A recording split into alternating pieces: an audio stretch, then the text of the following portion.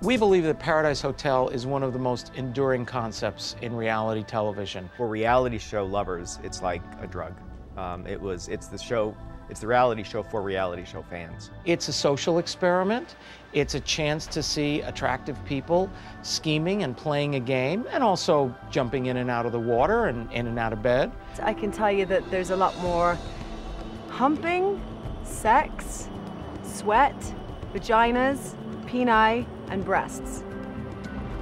There is so much scandalous sex going on in this hotel, we can't even keep up with them.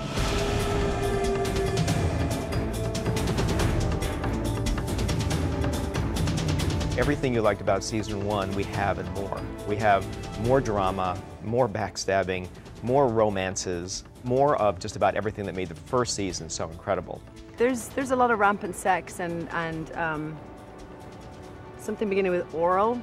The criteria for being on Paradise Hotel, number 1 and 2 is hot. Okay, there were a few exceptions on Paradise Hotel 1.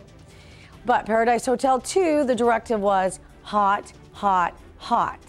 And did I say hot, hot, hot? They're big, bright, colourful characters. That's part of the reason why we cast them. And with that sometimes comes a lot of problems. So, you know, we love them and we hate them with equal measure. And I'm sure they think the same of us. No cast is ever going to be the same. And as we all know, the cast from Paradise Hotel 1 were pretty crazy kids.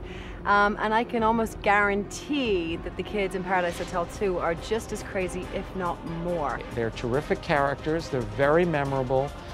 We know that they're all here to play. And I think that as good as Paradise Hotel 1 was, I think we can actually raise it a notch higher.